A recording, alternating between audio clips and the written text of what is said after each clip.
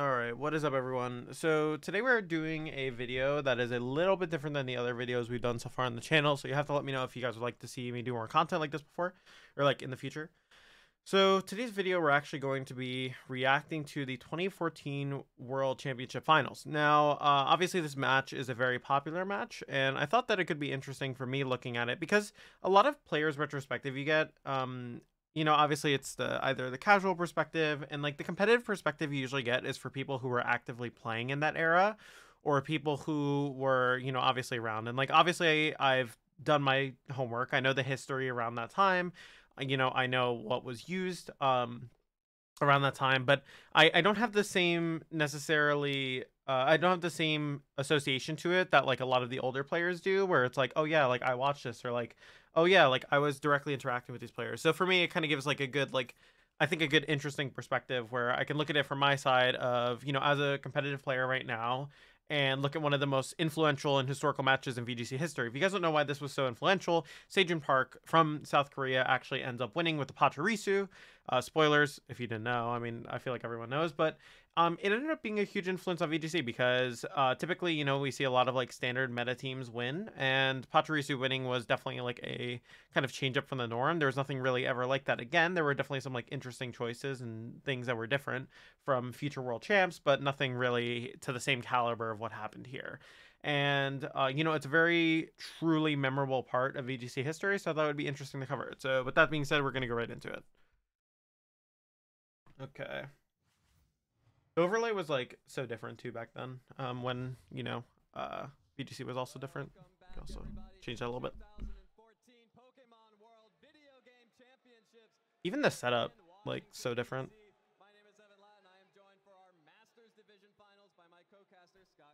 See, so these guys too, as well, were literally like the big casters, right? They were always on everything. I mean, Scott Glaza now, which is cool, is now he's doing stuff with, like the analyst couch, stuff like that. He also came back for, I think, Vancouver Regionals in 2022, but he hasn't been seen for a while. Evan, I think, I don't know fully the situation with Evan, but he hasn't really been casting, so he might have just left casting, might not be doing it anymore. But these guys were literally on every single old VGC broadcast from like 2013 to like 2015. It was like all them pretty much.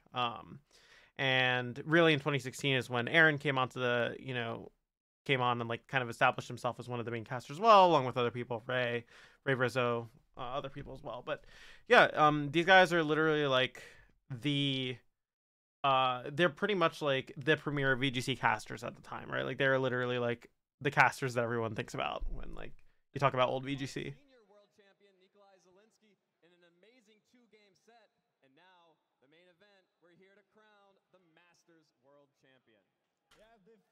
Even the setup's so different from the modern setup. Like VGC competitive has come so far. 60 people in Worlds?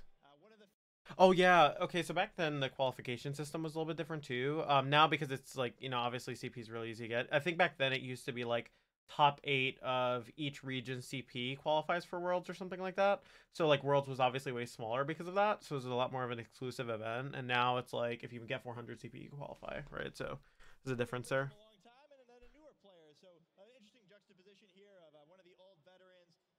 Favorite against a new upstart, and we saw in the last round that sometimes those newer players are the ones who come out on top. Yep, and let's take yeah. All right, let's take a look at the list real quick. Yo, you guys can't see it. Hold on, I'll rip my boy Colin. Battle room, unfortunate. Top 4 in the world, baby. All right, I don't know who this guy is. Sejun obviously goes through the bracket. This is actually Sekium here. So he beats Sekium, then he he beats Sekium, and then he plays versus Colin. He beats Colin, then he's in finals. Jody, he goes through Lee. You guys might know him as the current, like he's a current VGC caster. He's really solid back then. And then also to Marcus. I don't actually know much about Marcus, so I can't really comment on him as a player. But Jody obviously was a quote unquote new player at this point, right? Less so new, just more so like he had a lot more to prove at the time. So in that case, this was like a huge performance, I think, for him.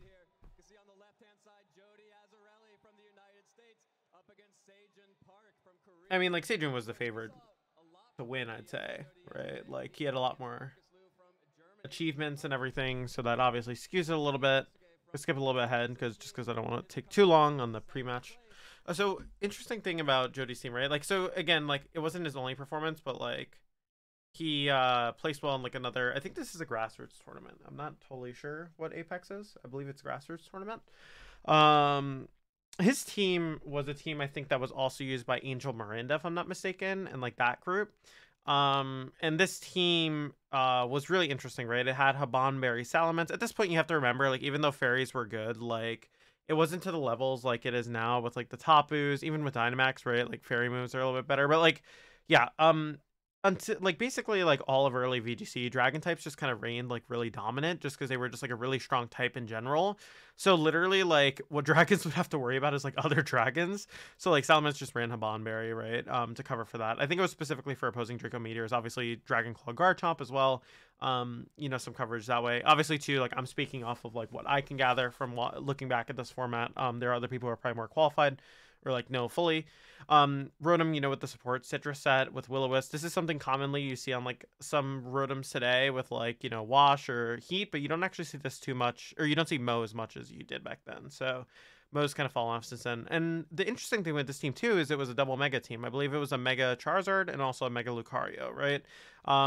Mega Lucario can do a bunch of damage. You know, obviously it hits really hard. And then you have Charizard. Charizard was probably the best Mega back then, if I remember correctly. Mostly just because of like how strong it was. And you have to remember at this point, like there wasn't Mega Ments, there wasn't like some of these other important Megas. So yeah, like Charizard was the strongest Mega by far, if I remember correctly. Then you have Garchomp. Garchomp's obviously a really solid meta staple within these regional dex formats. At this point, there's like not really a better dragon to outperform it, and like the ground dragon coverage is just really strong. You also, or like not necessarily the ground dragon coverage, the ground dragon type, and then you also have like the rock coverage. Then Tyranitar. Tyranitar's always been a premier like weather changer in formats, especially in regional decks. So even in national decks, right? So I'm not surprised it was used. Skip the Sajan's team. So Sajan's team was interesting. So I think his team, a lot of people misunderstand the Pachirisu as like being like he's using his favorite. So if I'm not mistaken on how it went, Pachirisu actually became his favorite after he won Worlds with it, or like rather it was something like that, right? Or maybe it was his favorite Pokemon, but like it was convenient that he was able to use it. I forgot the exact logic. So Sajan's team was interesting because with Sajan's team, right?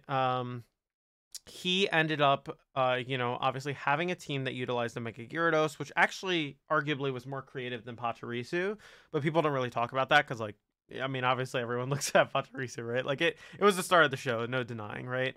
But you know, you have some other strong stuff like, you know, Talonflame obviously doing a bunch of damage. You have Telepathy, Scarf, or not? Yeah, I think it was Telepathy, Scarf, Gardevoir. That just pairs well with Chomp because then you can go for Earthquake next to it, right? And then you also have like Gothitelle with the Trapping plus Intimidate. You know, you can use a Mega Gyarados. I think the Mega Gyarados was actually the coolest thing about this team, because you can really take advantage of like its kind of utilization. And then the final Mon, Pachirisu, the one that everyone remembers. So really interesting. People always think that Sajun was the first one to use Pachirisu. I believe Angel Miranda used Pachirisu first, but he did not use the same Pachirisu that Sajun used. Angel Miranda used Ion Deluge Pachirisu first. And what that does is it changes moves into electric type. So basically Pachirisu could like Volt absorb the moves. It could like absorb the moves. That being said, though, the more, you know, obviously, the set that Sajun ran, actually, like, that was more optimal for this tournament with Super Fang, Follow Me, and Nuzzle. So, like, you could pretty much paralyze, you could have their health, like, you could do a bunch with that, right? So, like, that was the main factor into what Sajun was trying to do with this team. I'm going to skip ahead a little bit. There is a lot of talking, so we're going to have to skip ahead to the finals. All right, so they sit down. So you have to like imagine too, like Jody's probably feeling a lot of pressure because this is like, okay, so it's tough to explain because like I guess stakes were different back then, but like it would be like sitting across from Wolf in like the World Finals, or like someone like a really established player that you know is really good. Probably how John felt playing versus Wolf actually in 2016 Worlds Finals. Like there's a lot of pressure, right? Especially if you're a newer player or like you're newer to this stage, and also too, you know. You have someone who's established themselves. They've been in the finals before, or they've like been in cup before, and this is finally their time. Like I'm sure everyone playing versus Edu this Worlds in 2022 probably felt very similar. Oh, yeah, they even say it. The Pachirisu falling over there, maybe omen of things to come. It's really funny. The Pachirisu keeps falling over. I think Sage is definitely the favorite here, though. I mean, he's certainly got the experience. It's hard to argue against him here. And I think that's some of the fun of this matchup. Whenever you go into a match like this with one really accomplished player, you expect him to come out on top. But we've seen all weekend that's not always what happens. A lot of the players... That's so funny, man. Well, in past World Championships had really... You spend more time setting up the Pachirisu than playing the game. Or like getting ready for team preview. However, I do think that there's a reason... There's so much vamping actually on this. It's not really the caster's fault. They were probably waiting for the setup, but all right, let's go to team preview. So to me, like Jody has to take Salamence here. You are pressured by like Gardevoir, right? But I do think that realistically with Salamence, like you put on so much pressure versus Adrian's team. You neuter the Talonflame, right? You have the Intimidate on Talonflame. You have the Intimidate on the Gyarados. You have the Intimidate on the Garchomp. And then what you can do as well is utilize your Tyranitar versus this team. Because if we look at this team, right, the only thing that really beats this Tyranitar is Garchomp and Gardevoir in some cases, right? Like Gyarados can as well, but like it's kind of tricky for Gyarados. And especially if you have Intimidate, right? So like, let's say you're leading like Tyranitar and Salamence, right? Like you immediately get Intimidate on anything. If they lead Gardevoir, it's a little awkward. So you could theoretically keep Tyranitar in the back as well. So you're not like pressured by that. But yeah, like it gives you options, right? And I think that Tyranitar in general, like because it's Scarf especially, it has Ice Punch. So it can Ice Punch to deal with Garchomp. It can Rock Slide to deal with Talonflame. It can Rock Slide to deal with Gyarados. It can, you know, obviously it has its partners to deal with Gardevoir. Plus like Rock Slide chip is still a thing.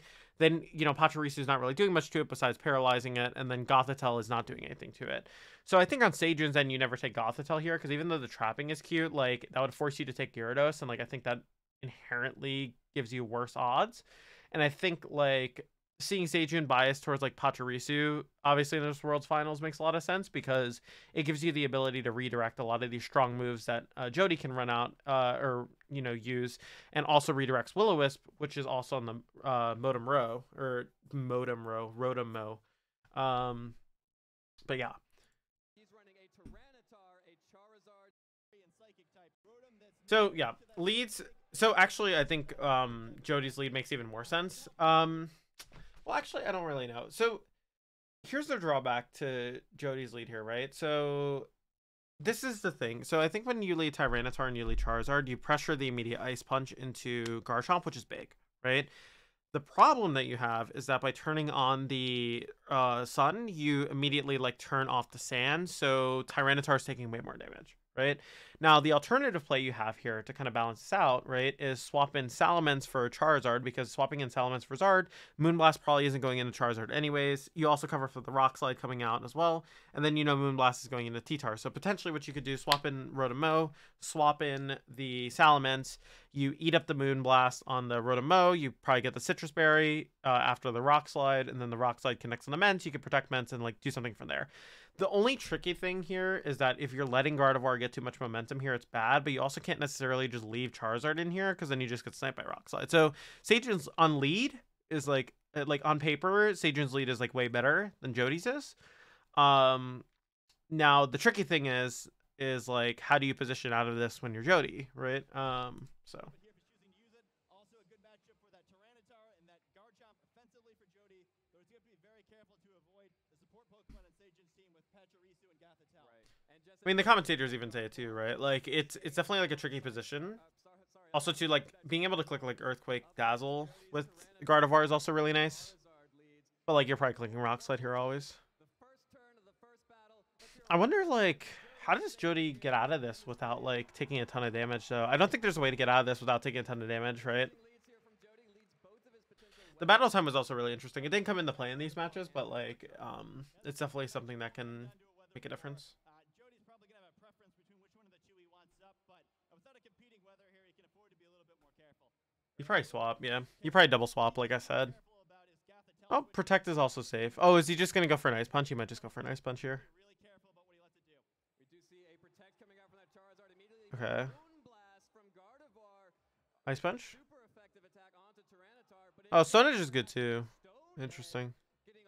I didn't really think about that, but like actually Stone Edge is like not a bad move, especially too because you live the Rock Slide, right? Yeah, I kind of like that play. I didn't think about that. So with the context that Jody has Stone Edge, it's a like high risk, high reward move because if you miss, like I'm pretty sure you just lose turn one. Um, or you don't lose, but like you're in a really bad spot, right? But Jody's play here actually gives him like a really strong like damage trade, and Gardevoir is going down to 2 turns of sand now, right? So like it gives you a bit more flexibility there. So you really only have to live one more Moonblast.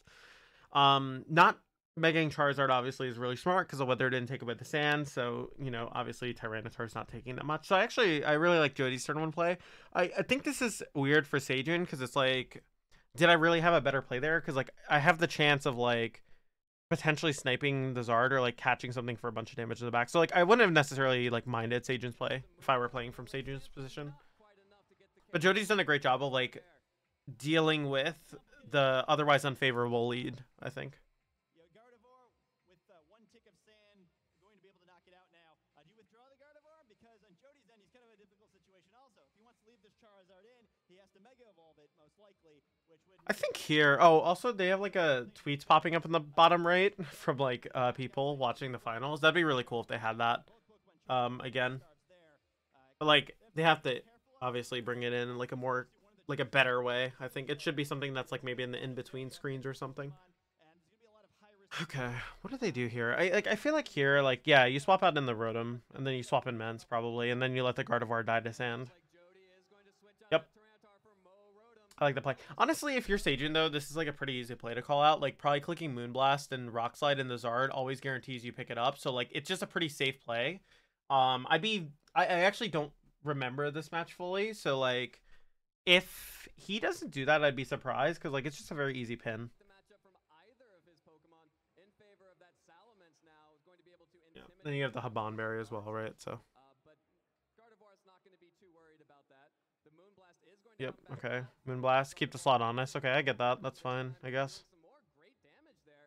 Oh, see. Okay, so he called out. So here, right? He was calling out that like, okay, you're gonna swap to Mence, but I feel like in that case, if you know they're swapping the Mence on that slot, then you know that like Tyranitar is probably gonna swap too, right? Because then they're going for the basic play.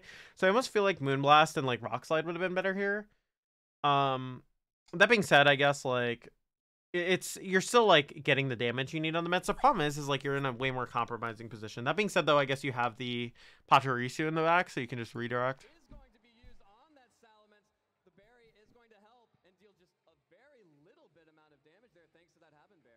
Yep. See, this is where Moonblast would have been really good, right? Because then Mence would have gone down. You would have been in a better position. I mean, Jody's playing amazing, I think, here. Or at least he's done all the plays he's needed to put himself in a better position than Sajin has. And I don't necessarily disagree with any of his plays. I think his plays in this case are really good.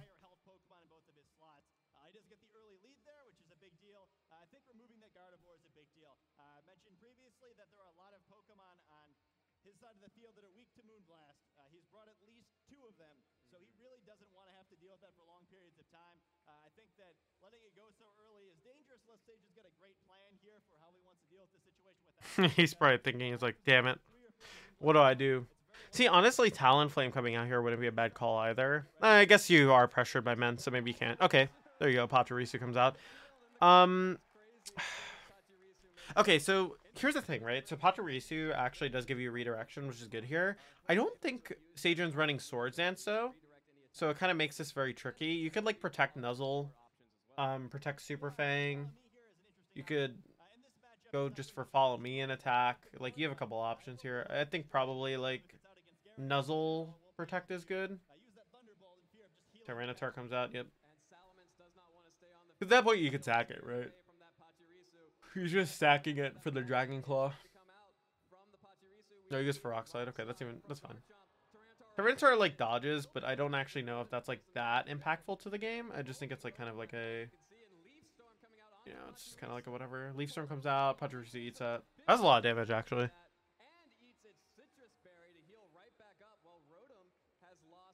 So the thing is like obviously Tyranitar, if it's Scarf, it probably has Ice Punch here, because back then it was a distribution event. Tyranitar didn't commonly get it, but if you have the Cherish Ball on it, it's usually the event Tyranitar. So it was Ice Punch in this case, right? So like Sajin knows that. At least if he did his homework, he knows that, right? So like this is a pretty free Follow Me from Sajin, I think. The tricky thing here for Jody is, do you click Ice Punch anyways, or do you swap in the Ments knowing that they're going to call it, right? Here, I think he's gonna, yeah. Like, I like Protect, actually, from Sajun as well. You can follow me. You could also just, yeah, that was a really good play as well.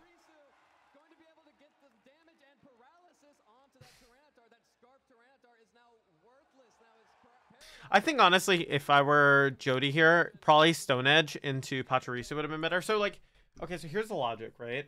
Like, I think Sejun is less likely to protect the redirector. Plus, you have such a lead anyways. Let's say you get the turn wrong and, like, Pachirisu protects and Garchomp goes for, like, a Earthquake, right? Or it goes for, like, a whatever, like, something that kills your Tyranitar. Then you get Immense for free, and then they're already in a tricky position anyways, because then you just Draco, kill the Pachirisu, and then you Wisp into Garchomp. They just lose, right? That being said, Talonflame in the back's a threat too, and you'd have to cycle men, so that could get awkward. So I could see like maybe where you'd want to just click Ice Punch to like force like the honesty on the turn. But now I would guess that like Jody's like in a worse spot now. Maybe like Stone Edge into Pachirisu and like swap in Immense would be good here, and then you just sack off Rotom later. That I think that probably would have been the best play actually coming from Jody's end, because like there's no way Dragon Claw goes into the Rotom anyways. Rock Slide at that point like doesn't really matter because you're just using Salamence as like Intimidate spam, and then you're setting up for your Charizard to win, right? So I could definitely see that being like an option. Also too, if you take out Pachi there and then you just have Stone Edge pressure, like Talonflame's forced to target into the Tyranitar with, you know, like some move, or like, yeah, it has to target with Brave Bird actually, because like that's the only way you KO the Scarf Tyranitar. And then you like obviously you can just, if you're on Jody's end, you can just swap out the Rotom into, or like swap the Ments into Rotom again and then cycle Immense a second time, and then you're just winning versus that. Like you're not winning versus that, but like you could actually bring in you could bring in Zard and then bring in Ments and then swap the Rotom and then bring in Ments again. I digress, but yeah. Yep, Dragon Claw comes out. That was the probably cover for the Ments coming in. Wisp, yep. No, Ice Punch comes out, yeah. You click it again. At this point, you just click Ice Punch again if you're Jody, right?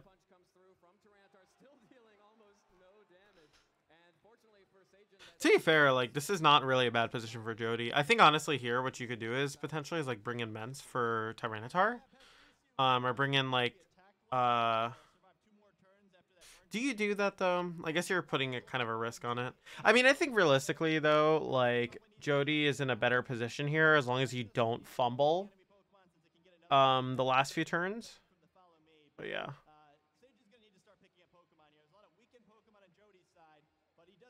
It's probably a Rock Slide coming out from Sajun here. Or a swap? Do you even want to swap here, though? I feel like that's so risky. I mean, it's probably Leaf Storm Ice Punch. Oh, yep. There's a swap. You're resetting the Chomp. That makes sense. Okay. Protect 2. Yeah, Protect's not bad. Leaf Storm, yep. Ice Punch. That's rough. Okay, so the freeze is humongous, right? Like, obviously, on a Jody's end, that's, like, really lucky. And Sajun was probably, like, he's probably like, what the hell, man? That being said, I think that realistically, like, Sajun's already in a bad spot here. So, yeah, it's kind of tricky, right? I think, like, realistically, I could see... like if it thaws, right, like then it's able to just come back anyways, and like that's what you're playing for if you're Sajun. I don't know if there's a better play. Like, do you leave Chomp in there? I don't think so. Well, okay, let's play it out in our head, like the situation in our head. You protect and you go for a Dragon Claw, you kill Mens, or you kill Tyranitar. Then Mens comes in. Then you kill Rotom, like Rotom with the Dragon Claw, and you go for the Nuzzle in the Salamence. Oh yeah, you still lose that. Okay, yeah, so you have to swap. Like, Sajun absolutely made the right play by swapping. You have to keep Chomp alive a little bit longer. Stuck in mid-air, can't do anything. Really unfortunate break there on the switch in. Now, you wonder how it stays floating like that, but a really, really big freeze there. And that was sort of the issue of that Pokemon lead that Hopefully you guys don't mind, by the way, that I'm like breaking this down in depth. I know it's like probably gonna be a bit of a longer video, but like I want to do it justice too while I'm watching it and kind of like talk through it with you guys and like talk about how I see it from my perspective, right? So hopefully you guys find this like interesting. Like let me know if like in the future with these kind of videos you'd like me to like spend less time talking over like the turns, but like I feel like it makes it like more interesting, right? Yeah, I think Sajin just has to go for Thaw, right? Like you just try and kill the um Tyranitar, maybe. No, you have to. Yeah, you. Okay, there you go. He thought out.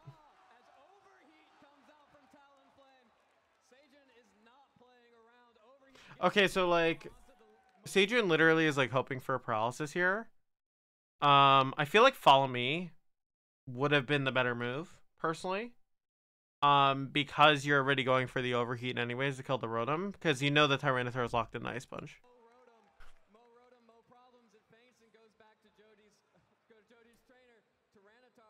Oh, it's Life Orb. Okay, it's Life Orb on Talon. That makes a lot of sense. So, just so you know, if Jody doesn't get paralyzed here and he Ice Punches Talon, it probably dies and he wins, like, on the spot. That would have literally been, I think, an instant loss for Sajin there. Because of the paralysis, it completely shifts the dynamic of this game. But if Ice Punch goes into this Talon, the game's over for Sajin. Because you just don't have enough in the tank to win. Because like, let's put it this way, right? So this is what would happen. Like, Mence would come in, right, versus Chomp, because there are 2 KOs this turn, basically. Mence comes in versus Chomp. It intimidates.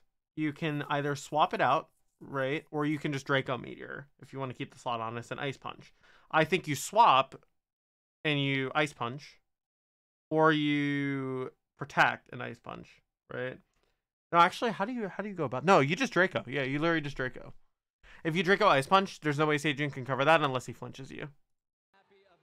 If he flinches you, then you lose. But so like it wasn't over for Sajin, but like it was pretty bad, right? Like he would have to rely on Rock Slide flinches. But like the paralysis puts him in a much better spot. I actually think it puts him in a winning position.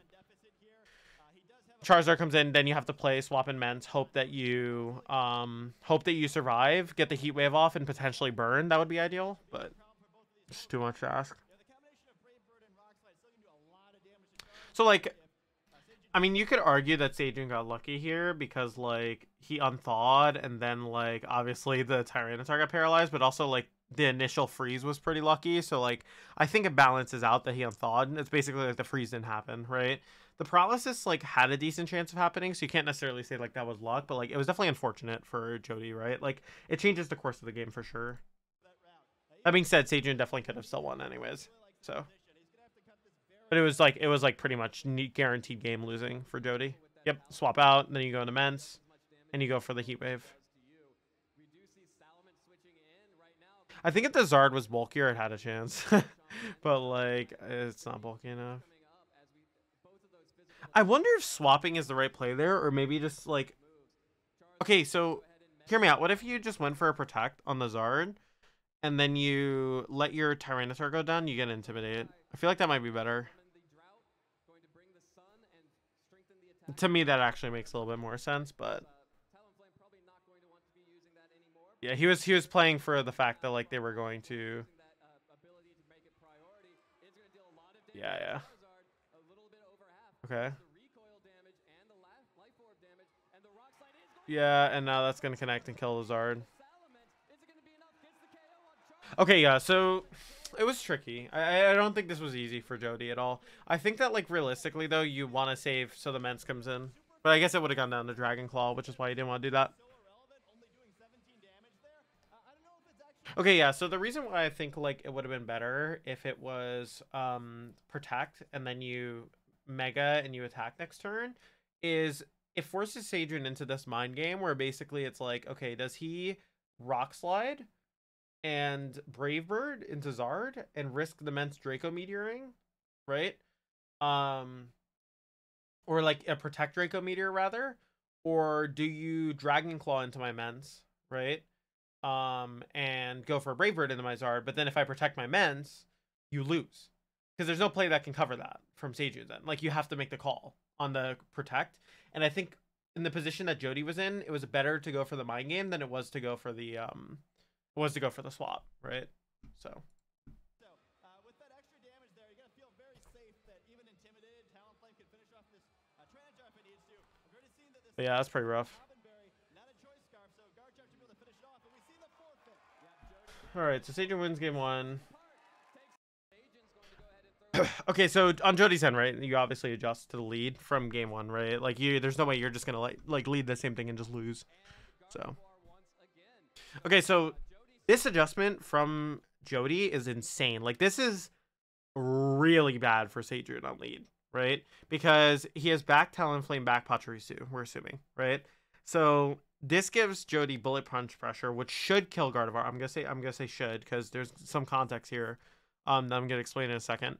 And Draco Meteor just goes into Chomp, and then like Chomp is down the Sash, and that's it, right? Like game's literally over, you know.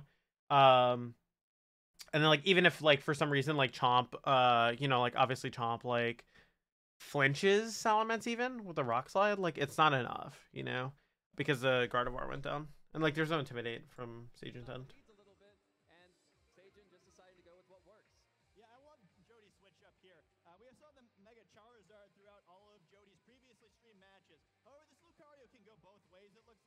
Does have Lucario Knight, so it's capable of Mega Evolution, and we see it here. Yeah, Mega Lucario making its first appearance on the stream here. I think this Lucario adjustment was 100% to play, by the way. I think this should have been game 1. So Bullet Punch comes out here. Okay, so just so you guys know, so the roll on this, I think, was like 90% or like 87% for Jody to kill. We talked about this, so I went out to like dinner with him after like a local in New York. And like him and a few other people, and he was literally because we talked a little bit about this match, and he literally told me, he was like, yeah, Sajin's like roll to live this was like, it was something ridiculously low, like 6 or 12%, right? So like Jody got pretty unlucky here. I think if he just gets a KO here with like on the Gardevoir, like the game's just straight over, right? Because then Draco Meteor comes out, there's nothing you can really do to stop that, and then, you know, that's it, right? The game's literally done. So even from here, I guess Jody can still play it out, but like, you know, obviously it's like way worse. And Gleam coming out here is devastating, right? Because the match just takes so much here.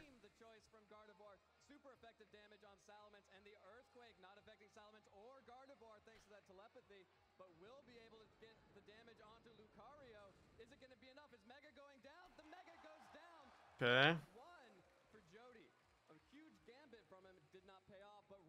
Okay, so this was a big mess up in my opinion. So what I think he was going for, I actually don't really fully understand what the play was here. I just think Draco Meteor was better here, right? Because if you Draco Meteor, and maybe it was for the Tyranitar on the back. No, but Tyranitar would Scarf outspeeds that.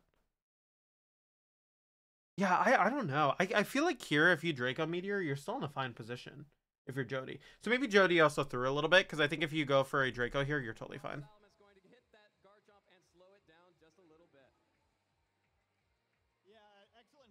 And like Sajin can just click Dazzling Gleam again, right? Like there's no drawback. I think if Jody clicks Draco Meteor, he's totally fine.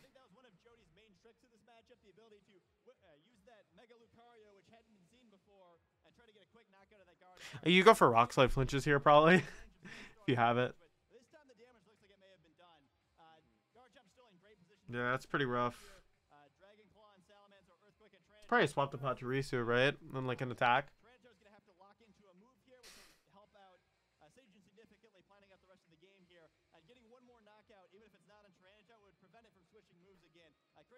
Protect. I just think like here the problem is like there was just too much done. I mean, he goes for an Ice Punch here, I'm sure, right? Oh, he clicked Rock Slide. Yeah, okay, so if Jody clicks Ice Punch here and then Gardevoir goes down the sand, it's actually pretty doable. But because he went for Rock Slide, calling the swap, it's like kind of like curtains if the Tyranitar gets to attack, right? Like if the Tyranitar gets to attack, the game's just kind of over. If Tyranitar gets the flinch, it's like obviously fine. But yeah, it's like pretty rough, right? Because like you're taking a bunch of damage for free on the T-Tar.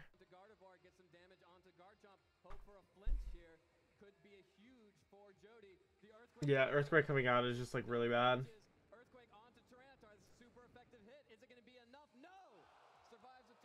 The problem is though is like now it's just Rock Slide bait, right? And like Talonflame definitely comes in here. You just win.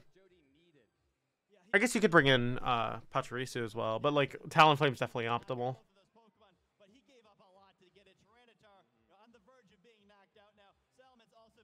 Yeah, if Ice Punch came out here, it probably would have been way better, actually. I would have been interested to see what that game state would have been like.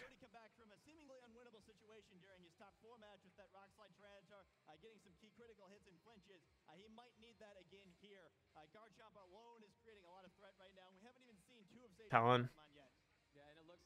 Oh, Pachi came out. That's fine. I guess you can just follow me Rock Slide. You are risking a flinch though, so I feel like maybe bring in Talon. Because, okay, so if he had Talon in the back, right, he could have just brought it in and gone for a Brave Bird into Tyranitar, and it could have been a Dragon Claw into Mence, and that's pretty safe, right?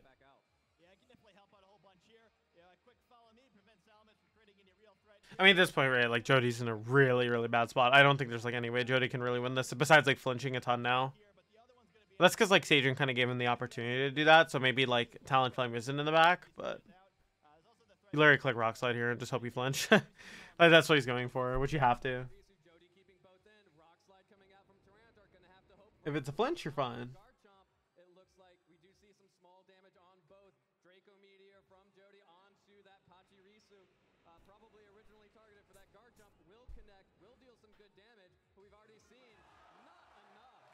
Okay, yeah, it's literally up to a flinch. If he flinches, there is this very much still a game. But he doesn't, yeah.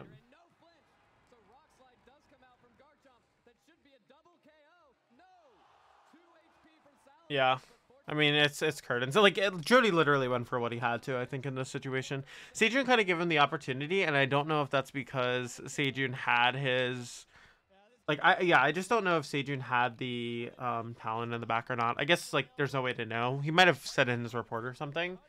But I think he gave Jody, like, an out here, but it didn't really matter, right? Maybe he just wanted to flex the Pachirisu. I don't know. But yeah. Like, Rotom just loses now, right? So... I guess Overheat Miss. Right? Like, you just go for a Leaf Storm, then you go for a Thunderbolt, Overheat misses, you maybe get a Paralysis, and then, you know, crit the Chomp with Leaf Storm, maybe. Oh, yeah. Yikes. Pachirisu is pretty fast, actually. Oh, you got the crit. Okay. But, yeah.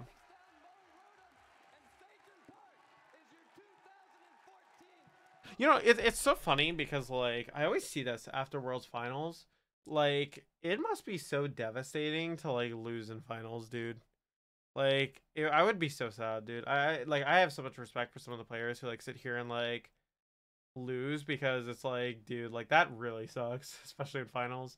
It's like, because everyone thinks it's their story, right? You're, like, always like, oh, yeah, it's my time to win. You know what I mean? Like, this is my final challenge. And then, like, you actually end up losing. I think Wolf actually talked about this a little bit in one of his videos when he was like reacting to like a World Finals. He was literally like, yeah, like he's like, I knew I had it in me to like lose again. It's like, damn, bro, you know. But like, it's true, you know. You obviously have that like pressure, and you think like you're gonna win, but you can definitely lose, you know. For Sajun, I mean, I think he definitely like there were some plays in there that probably could have been better, but I also think he did a good job of like punishing Jody when like he got a bit unlucky, right? And also to like he put himself in those positions to get a little bit lucky as well. So I don't. Like, I'm not necessarily taking that away from him. I think game one, Sajun was definitely favored regardless. If the Ice Punch freeze didn't happen, he for sure was super favored. Because of, like, the situation he put himself in. Or at least, like, he was a little bit more favored than Jody was. You know, game two, obviously Jody got, like, pretty unlucky. I think this very easily could have been a game three series if, like...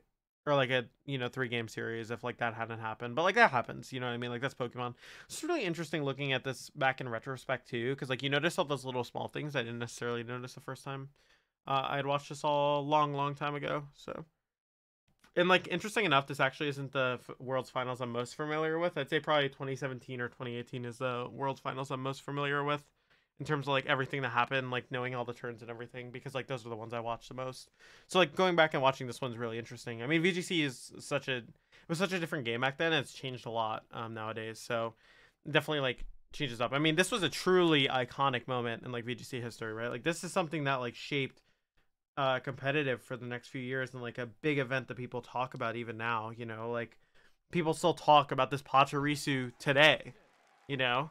And that's like really crazy. So like I'm sure Seijun like definitely is happy that he's like probably the most memorable world champion was it's like save Wolf maybe and Rizzo. So yeah. I mean like even Jody, yeah, he like shook his hand, you know, like and it's a good sport, you know, like that's what you gotta do. So but yeah, no. I mean, yeah, it's kind of like that tale of like the expected winner wins. You know, it's kind of like you know, like how a lot of people felt in like some other Worlds finals, right? Like 2016 Wolf versus John. You know, like people were like, okay, like yeah, Wolf probably wins this because like he's a more experienced, but like usually ends up being closer than that, especially when like someone has already proven they can already get to that point in Worlds. So yeah, it's definitely really interesting, and it was a cool thing I think in general. I think that in general, like Seijun's Worlds win is truly an influential moment. So it was really cool. If you guys enjoyed this kind of video, let me know in the comments. Let me know if you guys would like to see me react to other, you know, VGC finals, anything else, matches in the future. And let me know if you guys would like to see this content more in general, because this is something new that I'm trying. I just want to see if this was something that you guys would actually enjoy. So once again, guys, thank you so much for all the support. Incredibly appreciate it. And I will see you guys in the next video. Peace.